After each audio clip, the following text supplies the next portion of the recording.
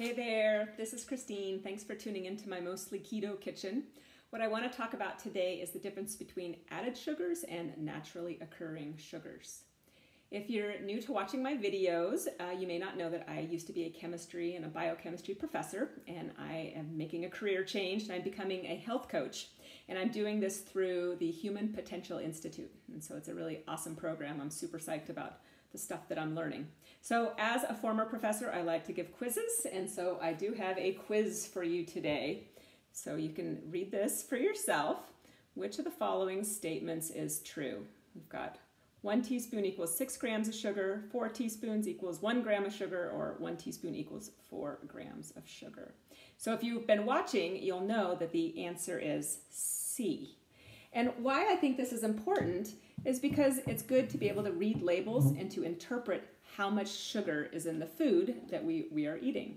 And so, for example, let's say it says 24 grams of sugar. You now know that you can divide by 4, and that will tell you how many teaspoons of sugar that is. So if it's 24 grams of sugar, divide by 4, that will get you to 6 teaspoons.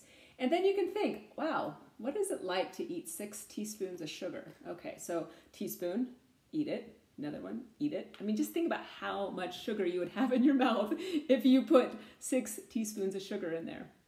And it's amazing. It's a lot. So anyway, so that's why I think it's really important for you to know that 4 grams of sugar is equal to 1 teaspoon. So I talked about this in the Fruit Chew video that I just put out yesterday, but I also wanted to point out that the American Heart Association has put some upper limits on how much sugar we should have. So I talked about how it was 6 teaspoons for women and kids and 9 for men. But I do want to point out, I didn't say this specifically, and that is that this is about added sugars. And so these are sugars that are added to processed foods. That's what added sugars are about. So those are different than naturally occurring sugars. So I decided I wanted to go through my pantry and look to see what some naturally occurring sugars are. And it's interesting. The main place that you're going to find naturally occurring sugars are in fruit. So apple, a medium banana, those have like 19, 14 grams of sugar. And then other things like carrots, we think of them, as one of the sweeter vegetables. Not a lot though, so a medium-sized carrot's going to have about 3 grams of sugar. And then other things, so I just started going through the pantry. Almonds, they do have some sugar, but it's 1 gram, so that's not so much. Let's see here, pasta. This has 2 grams of sugar in a serving of pasta.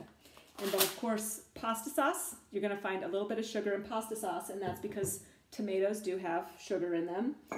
Peanut butter was 1 gram, less than 1 gram.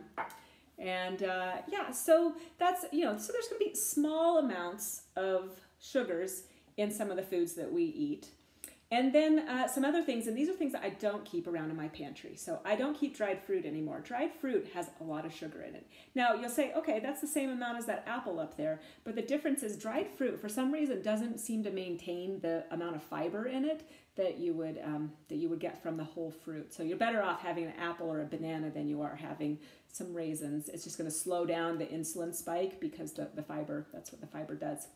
Similarly, any kind of fruit juice, there is no fiber. There's very, very little fiber that's left in the juice. And so these two, dried fruit and juice, those two are kind of like having an added sugar. And so even if a label, and here I'll show you a picture, even if a label for juice says no added sugar, it pretty much is just sugar. I mean, that's what juice is. You squeeze the juice and the sugar and the liquid come out of it, and it leaves behind the fiber, and there's not much protein or fat, there's almost no fat, that's in the fruit to begin with. So these things are pretty much the same thing as added sugar, but they're not going to be included in what the American Heart Association says. So for me, it's a little bit murky in that I would include these things because sugar's sugar, and I'll talk more in future videos, and maybe even just tomorrow, I'll talk about the structure of sugar and how the different words or different structures that match up with the different types of sugars that we eat. So, all right, well, thank you so much for watching. I'll see you tomorrow.